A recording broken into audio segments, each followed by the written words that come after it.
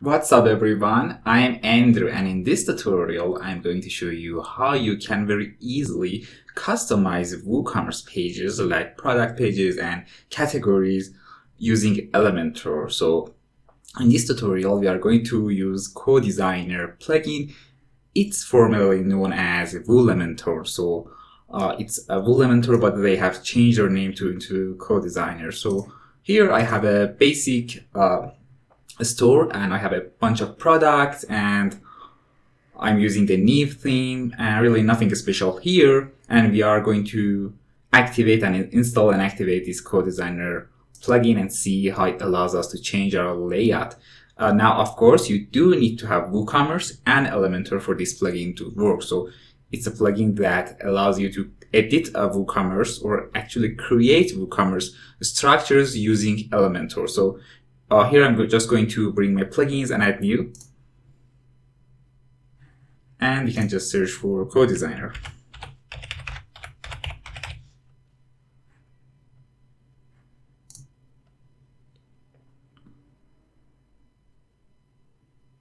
It's installed, so we can just activate it.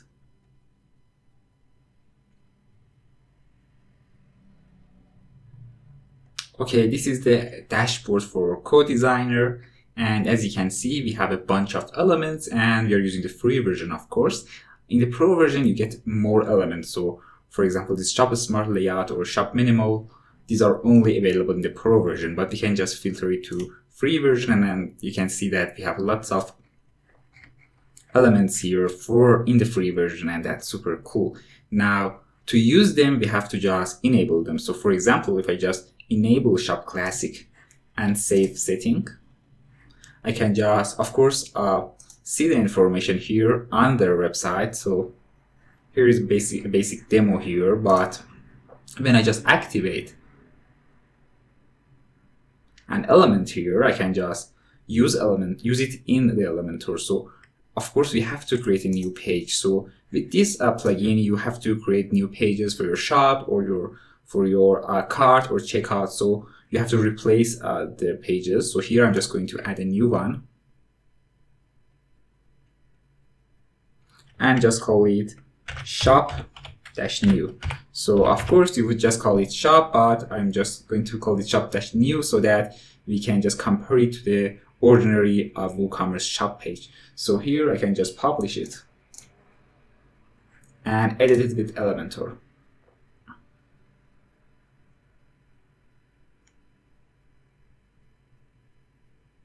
Now here in the Elementor, I can just close off these add-ons and you can see that we have CoDesigner-shop. So this is for the shop elements, and we have this shop classic. So we can just use it like an ordinary Elementor element. So for example, I can just put it here and basically I have the list of my products and a fully functional pagination. So it's not working here on Elementor, but if I just update it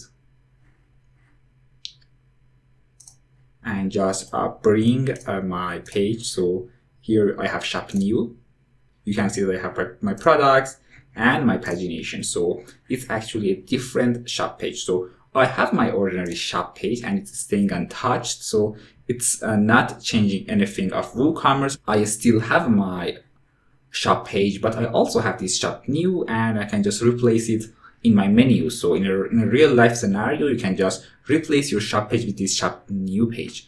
And the benefits are that we can just edit it using Elementor. First of all, we can add anything we want around this element because we are already inside Elementor. So for example, if you just want to have a banner here, you can just do it. So for example,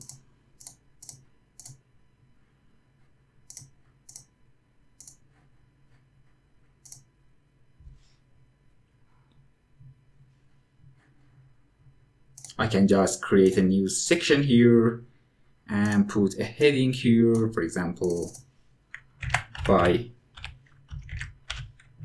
awesome products. And I can just do ordinary Elementor stuff here, for example, make it full width if I want to.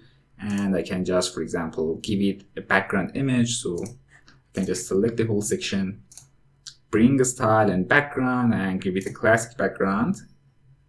So we can just have it.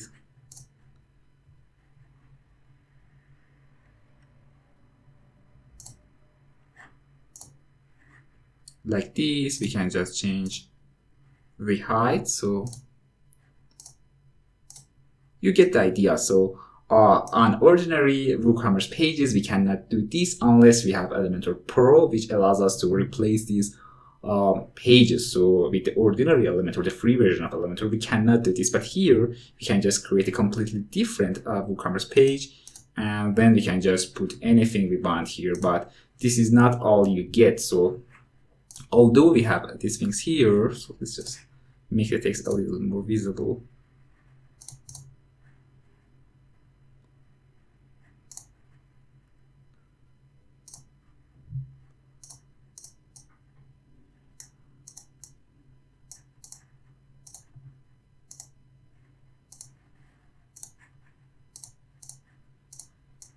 So although we can put anything we want beside it, but we can also edit it with lots of options. So if I just select my Shop Classic, you can see that first of all, we can set the layout. So here is 3 column. I can just change it into 4 column or 2 column.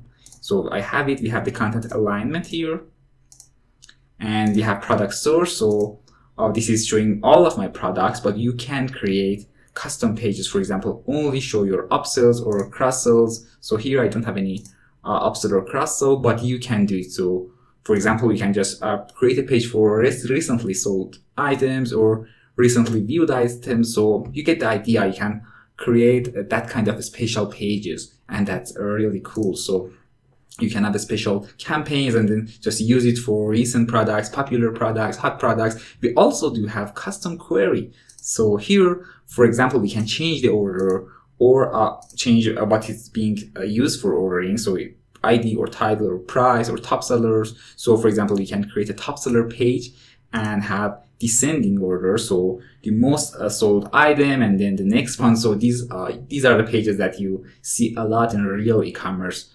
websites like Amazon. So you have a page, you have a campaign and says, here are the most sold items in the Christmas, here are the most sold items in the last month. So you can create all of them. You can also include or exclude the categories. So for example, you can only have clothing, so you do not get accessories, or we can just exclude the category. Here, for example, or here I have t-shirts. If I just exclude t-shirts, we do not get t-shirts. So we can do all of this stuff. We can include products with their ID and using comma, or exclude products. So you can just say, okay, I don't want this product to be here. You can have only on sale products. You can hide out of stock products. Again, nice for your campaigns. And you can also offset. So here, if I just offset it, you can see that we lose this product here. And that's because you maybe want to show this product in a different manner. So you can show the first product separately. For example, I have a big image, big hero image for the first product, because this add-on, because this plugin has lots of elements. So you can have, for example, a single big product here over the top and then offset one so that you do not have any duplicate. So that's really powerful for these purposes. And we have, of course, product images. So by default, nothing happens when we click on these product images, different from how WooCommerce is usually set up, but you can change it to zoom when someone hovers, or to just bring the product page. Now it's not working here in the Elementor. You just have to save and see the results. So I most of the time just use on click and bring product page, which is the default functionality. And then we have a sale ribbon. We can change the text and stock ribbon and card. So we can show or hide this card icon here. We have wishlist functionality, which is only available in the Pro version. And of course, you can turn on or turn off pagination.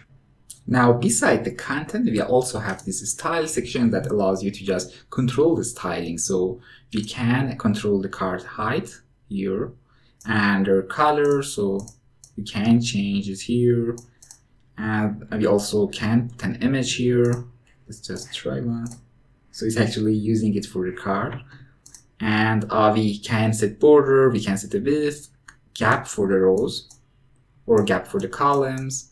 And you can control product title, price, anything, pretty much the way you control other Elementor stuff. So really you can just, for example, change the font size or make it bigger or make it smaller. And this is a very nice thing to do. So you have lots of options. Also for pagination, you can change the left icon or the right icon or the font size or padding or margin. So you can also style this pagination a little here. So this is basically what you have. Now in the advanced, we have the default Elementor options, not really having to do with this plugin. So only style and content are related to this plugin itself. So this is very nice. Now I also have this shop standard, so we can just turn it on, and we have this shop curvy, and shop slider. So let's just turn all of them on and see what we get. So here in Elementor, I just have to refresh my page to get this new settings.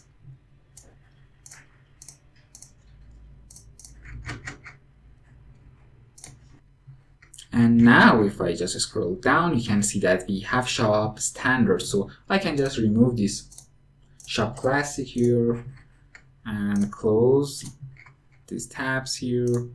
So we reviewed shop classic. Now we have a shop standard, which has a more modern look, but the settings are pretty much the same. So you can turn off or on pagination or stock text, or change the product source or query string, and you also have the basic styling. So this is just a matter of preferences. You pretty much have the same setting here as well. So this is shop standard. We also have a shop curvy, which I don't really like, but this is just the preferences. And we also have shop slider for creating a slider from your products. Again, this is a very nice feature. So you can have a slider and just control the product source. So if you have custom query for a slider, then this is really how you should use it. So you don't want to display all of your products, but maybe, for example, featured products or any kind of things you want. Then of course you can exclude them from your main products, but you can also have them there as well. So this is very nice. And this is these are the free ones here. Now in the pro version, we also have more. So we have shop curvy. Oh, I really do not like shop curvy. We have shop accordion, shop minimal, shop Wix. So we have these options. Now here we have more options also. So we have, okay, here we are in the pro version, of course, which we have wish list functionality or my account advanced, so you can replace your boring WooCommerce my account page. But even in the free version, we get pretty much very cool stuff. You can also create a single products. Now, if you have Elementor Pro, you can do all of this functionality with it. And here it allows us to have or create these single products. So if I just bring my pages and add new, let's just call it single and publish and edit with Elementor. Now here, of course, I have to turn on this single product add-ons. So I just turn all of them on. Now you can enable all of the elements here, but mostly you just don't need all of them, and it's better to just have the ones you need. And here, if I just refresh, we can create a single product. So if you have, again, a used Elementor Pro, it's very similar. So you can set your title or product, stock, or categories, or add to cart. So you can just have all of them and just create it. Now, honestly, this doesn't seem to work basically out of the box. So this plugin is just saying you don't need Elementor Pro to use it. But here, when I just create this page and update, and when I just bring my website and single, it doesn't work, of course, because this should just work when you have a template. So this is not something that you can have in a standalone page. You have to have a template and you have it. So we actually expect that when I just bring my shop new and click on one of these products, it brings our custom single, but it's not doing it. I know if you have Elementor Pro, or then you have access to templates, and then you can just use them there. But without Elementor Pro, I don't know any way that we can just use this functionality. So not very useful for me, because if I have Elementor Pro itself has very cool options, and I really do not need this plugin. And without Elementor Pro, I were not able to use it. But anyway, it's here. Maybe there's a way that I don't know, but it doesn't seem to be very helpful. Now you also can import pre-made layouts, so pretty much like Elementor. So you can just click here, and we have blogs and also complete pages. So for example, we can import this complete single product page, or complete demos for your archive pages. You can just change them because it just put all of the elements here. You can just remove the ones you do not need. So it's a pretty much a good way for learning to create something new, because there are pre-made good stuffs available.